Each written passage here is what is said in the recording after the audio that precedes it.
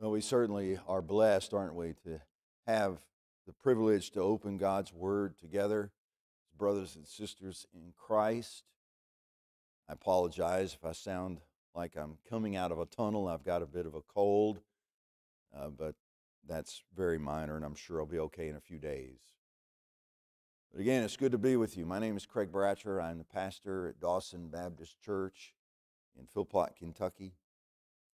And what a privilege it is, as I said, to be able to open up God's Word together. We are starting our Sunday school back. This is April 25th, and we're getting our Sunday school going today.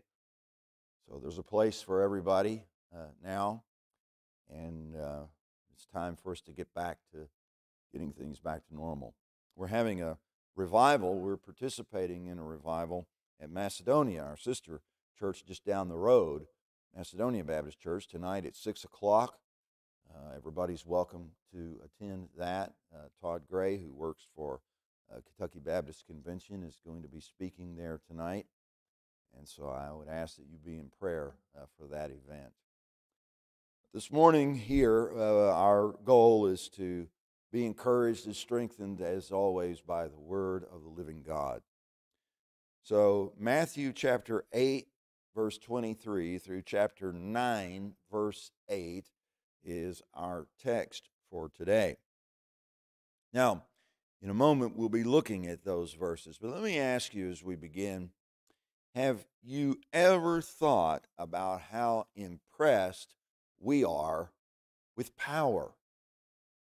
The rev of an engine, the crack of a bat, the roar of a lion, or the clap of thunder. I mean, events like these have the ability, don't they, to capture our attention, to fill us with wonder, and even to paralyze us with fear. Who can stand at a place like Niagara Falls or the Grand Canyon or the pyramids of Egypt and not be overwhelmed by the sight? So there's a power in certain places that can rival the power that we hear in a motor or in a bat or a lion or a clap of thunder, something like those things. Again, there are certain moments in life that have great power to impress themselves indelibly upon our memories. The birth of a baby is one of those. The death of a parent, perhaps, or a wedding day. In some ways, all of these things are powerful. But I would argue that nothing in this world has the potential to wield more power than our words.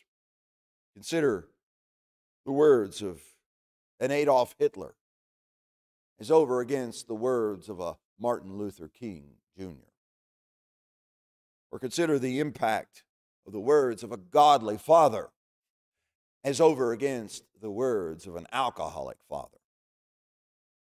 Or what about the influence of a good teacher as opposed to the words of a classmate who is a bully? Power is so much more than just how much weight we can lift or how many followers we might have on Twitter. The most powerful people on earth are most certainly those who have the authority to influence how we think and how we behave. Now, often, those voices that wield that kind of influence, they don't deserve to have that kind of influence. They don't need to be listened to and heeded the way they often are, because they're often just pumping out lies and error and they're leading people astray, and they're bringing harm, and they're dividing people. But there is one whose voice does deserve to be heard above all other voices, because he has supreme power and supreme authority. Many inferior voices today are working feverishly to try to silence his voice, but they're not going to succeed, even if it does sometimes feel like they will. They've been trying to silence his voice from the very beginning of time. They've tried to overthrow his authority thousands of times, and they've always failed, and they're going to continue to fail.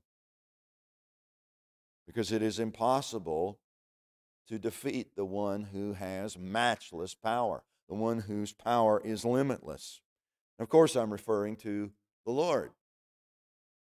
In the Gospel of Matthew, we're going to be looking today at 3 events in the life of the Lord Jesus that demonstrate his power and authority. Now, Matthew does not share these events because he's just trying to take up space, make his gospel larger. He shares them instead so that we will be compelled by these truths to be utterly overwhelmed by the authority of the Lord Jesus Christ. And so the end result will be then that we give glory to God for giving Jesus the authority that he has.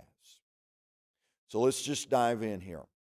The first of these 3 events occurs on the Sea of Galilee. Jesus had just given the order, back up in chapter 8, verse 18, to go to the other side of the sea.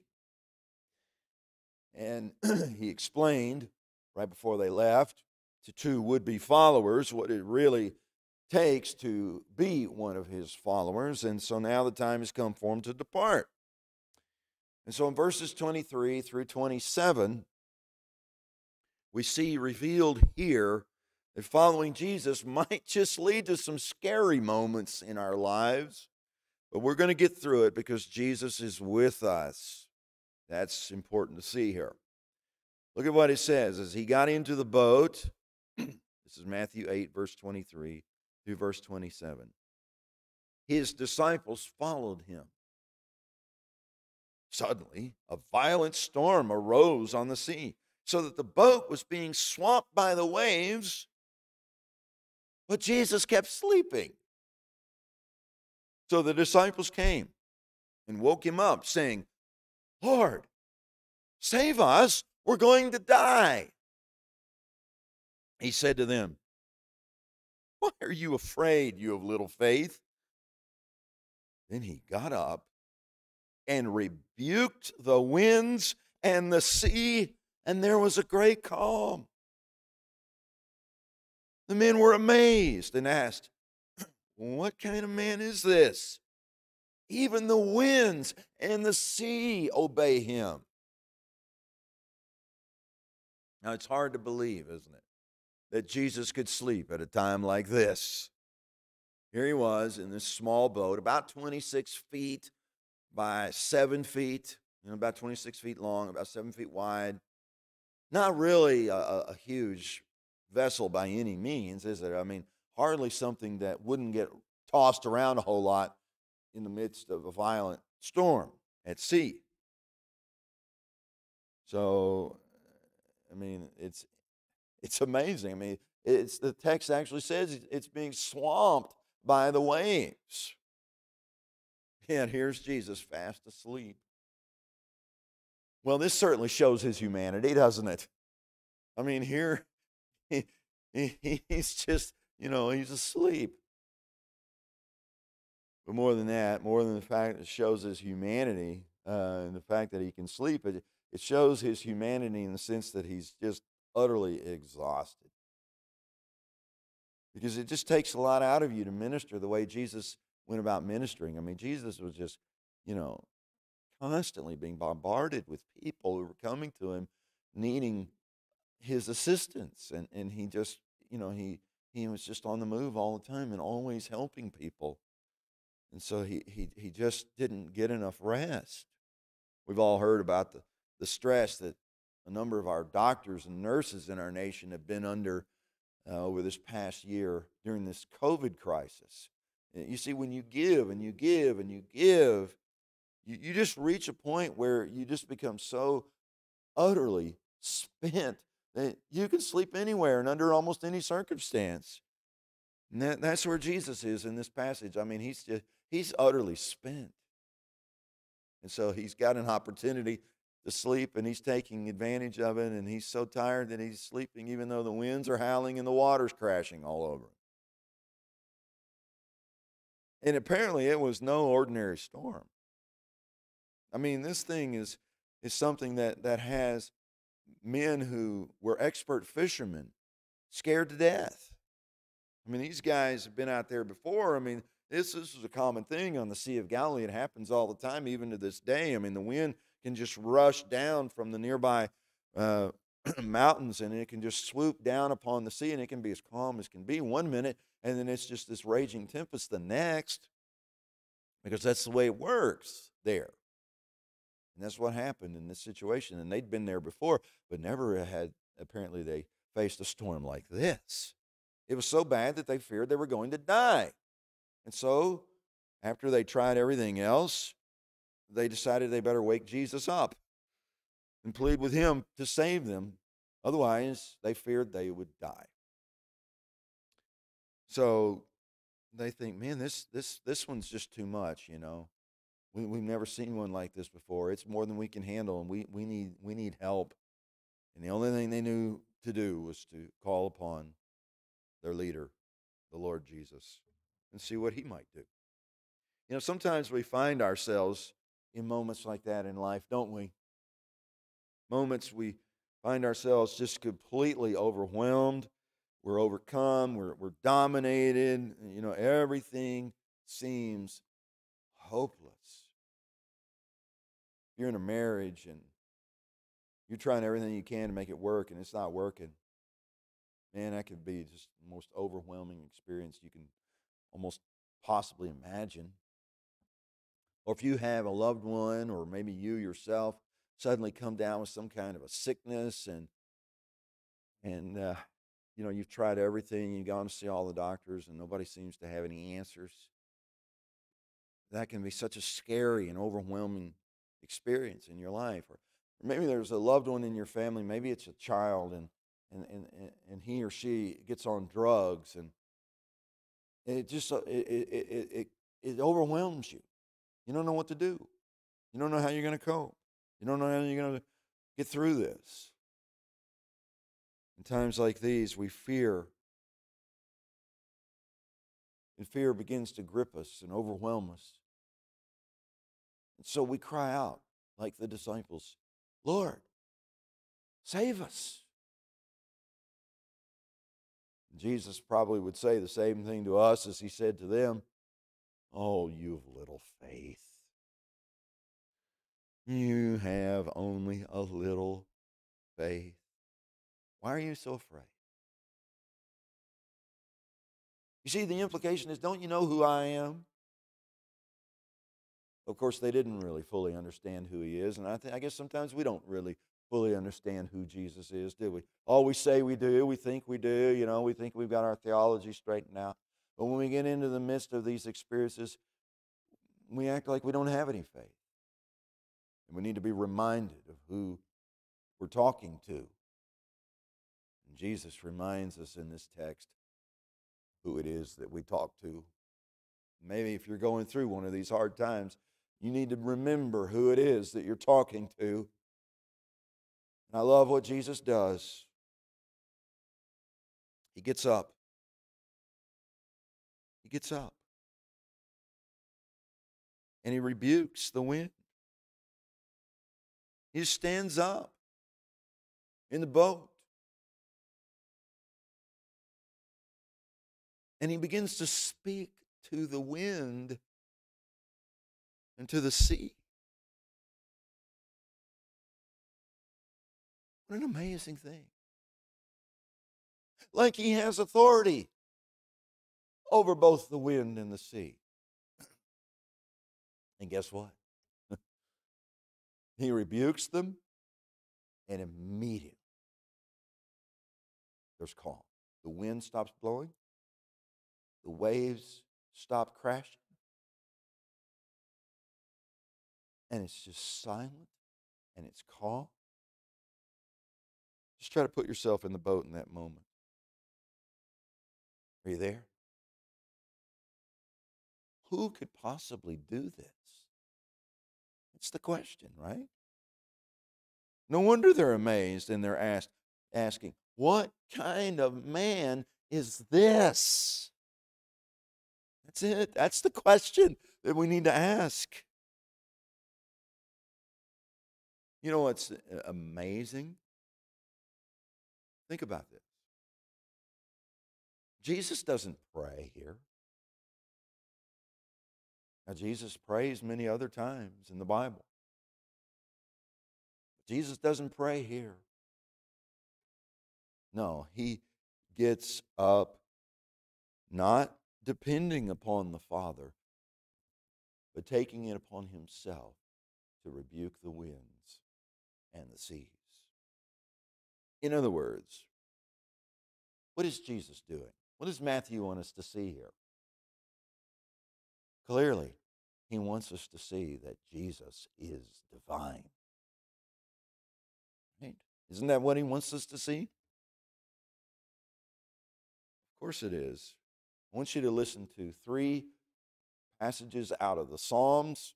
Now, you remember the Psalms were written before Jesus came along, and so these are references to the Lord, God the Father. But it sounds just like what we're reading here. Listen to this. Psalm 65, verse 7. You silence the roar of the seas, the roar of the waves, and the tumult of the nations. Psalm 89, verse 9. You rule the raging sea. When its waves surge, you still them. In Psalm 107, verse 29, he stilled the storm to a whisper, and the waves of the seas were hushed. Since Jesus did exactly the same things, it can only mean that he is God. What an amazing thing that Matthew is pointing out for us here. Now, I'm not sure, I don't think that the disciples grasped this fully. But clearly, this is what Matthew is wanting you and me, the readers of this text, to begin to see. He wants us to conclude that Jesus is God. He has to be, because he controls the weather, and only God can do that. Now, the second event in this passage happens when they reach the other side of the Sea of Galilee. They go into the region that's called the Gadarenes, or some think it's the Gergesenes. Those are 2 places that were really fairly close together over in that region on the other side of the sea, and so it's not really a problem either way. There they encounter 2 men, and each one of these men has a demon or demons. Now, interestingly, many people in the modern world would deny that such a thing is possible. They don't even think that demons actually exist. They say that this is part of superstition of the ancient world, and it has no place, no bearing in our time. Of course, many people in other parts of the world, they don't have any problem with that. They understand that demons are real. The Bible certainly teaches that they are. Here's what it says. Verse 28. When he came to the other side, to the region of the Gadarenes, 2 demon-possessed men met him as they came out of the tombs. They were so violent that no one could pass that way. Suddenly they shouted, "What do you have to do with us, Son of God? Have you come here to torment us before the time?"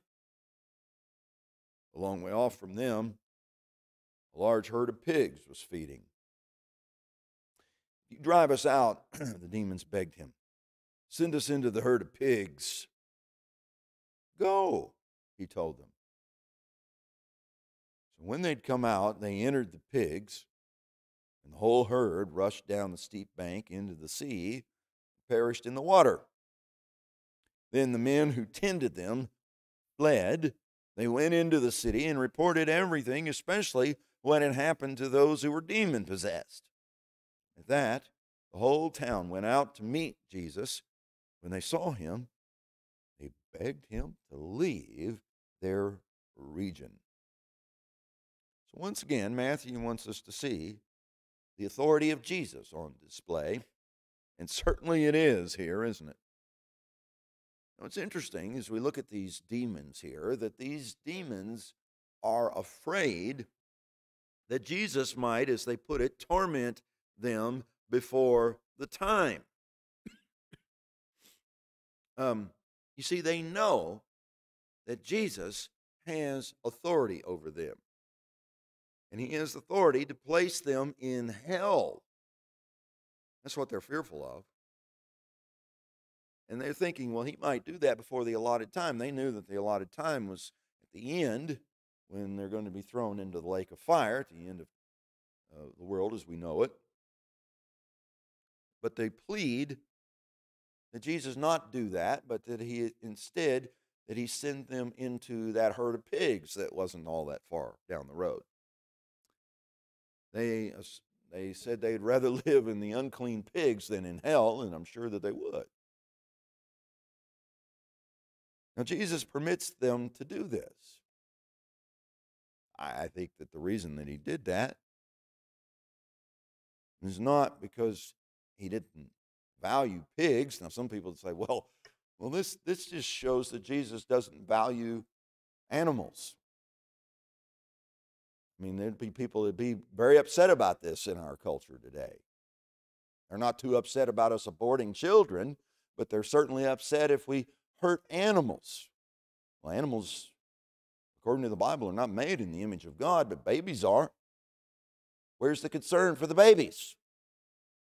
Nevertheless, if this happened today, I feel convinced that many people would be terribly upset about this cruelty to animals. Of course, Jesus isn't trying to be cruel to the animals here. He is trying to be gracious to these men who've been harassed by these demons. And when they see the demons go into those animals and they rush headlong to their destruction because the demons had left them to enter into these animals, now they realize for sure the demons have actually left. Now, there's a sad part in this story here. People of the town begged Jesus to leave. They want him to completely depart from their region. Why would they do that? Because Jesus had just helped these men who were so violent that nobody could even pass by them. Well, probably part of the answer to this is they were concerned about their profit margin. And Jesus had killed off several pigs, and maybe he would, if he stayed around, he would take more livestock or do other damage like this. Maybe they feared him in that sense. They were more concerned about their profit than they were about lives or their own souls. And I suspect that there's something else going on here, and that is that they sense that there is something unique about Jesus. There is a holiness about him. There's something about human sinfulness that has an aversion to being around holiness. Many people prefer their sin, and they would feel extremely uncomfortable around anyone or anything that reminds them of their sin. I think that is a description of our society today. We're living in a society today that is growing increasingly uncomfortable with what is holy. and is therefore pushing it farther, farther, farther away. But here's the thing that we've got to understand, friend. People can do that for a season, but not forever. Because there's coming a day when Jesus Christ cannot be pushed aside. There's coming a day when every knee shall bow and every tongue shall confess that Jesus Christ is Lord. In fact, he's already won the victory. When he died and rose again, he won the decisive victory. And it's just a matter of time until he wraps it all up. There is one other thing here in this passage, and we're going to look at it in chapter 9, verses 1 to 8. We've looked at two events. We've seen the authority of Jesus over nature, and we've seen his authority over demons.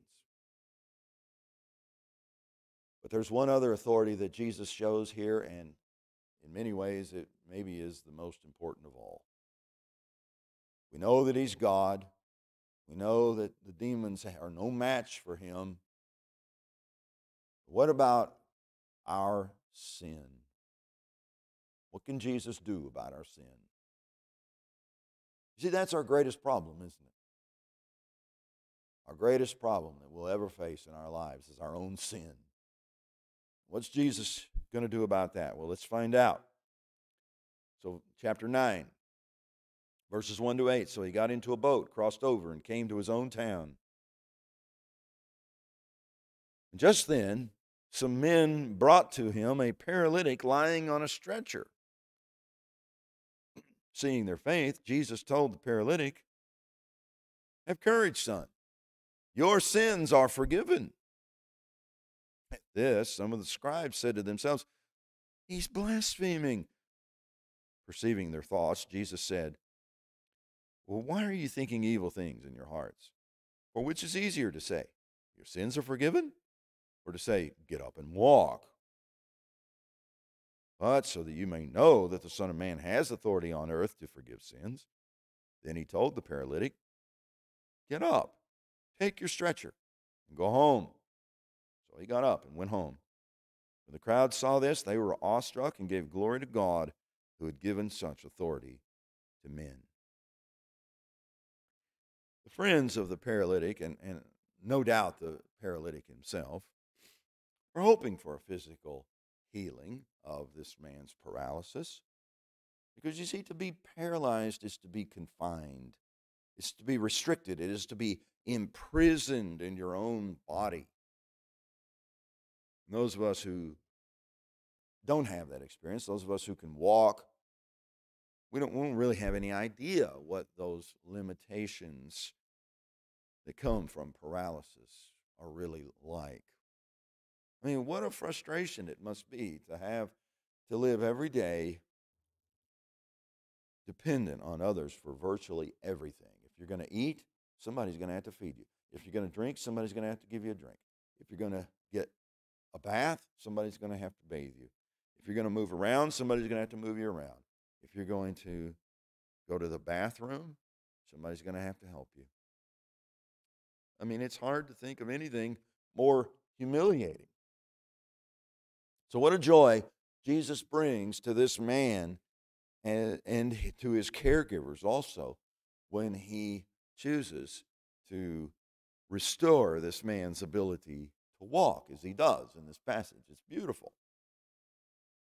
But that's not the most important thing that Jesus does for this man, because he also, as we see there in the text that we read, he forgives the man his sins. Now, remember the scribes? Scribes are upset about this. They weren't happy. They think that Jesus is blaspheming. They know only God has authority to forgive sins, and they don't think that Jesus is God, and so they think that he's committing a terrible sin here. And Jesus is like, well, how am I going to show them that I have the ability to forgive sins? Well, I'm going to show it by healing this man. And that's what he does. Now, the deepest need, as I said a moment ago, that we have in this world is the need to be forgiven. And that trumps everything. Give you an example. Johnny Erickson taught, some of you have heard of her. She was paralyzed from the neck down when she was a teenager. She had a diving accident. And ever since then, she's been paralyzed, but she nevertheless has lived a very full life. She paints with her mouth. She composes music. She writes books. She speaks at conferences. She hosts a radio program. She has a beautiful testimony in an international ministry. And she knows that when she gets to heaven, that she's going to be made whole. And she's eagerly awaiting that day, like I hope you are. For now, she's trusting in the Lord to sustain her. She said that she would rather, this is the amazing thing, she said she would rather be in a wheelchair and be forgiven than to be whole and unforgiven. You see, she understands that the most important thing in life is to have her sins forgiven. Jesus must have known that this paralytic in his own hometown felt the same way.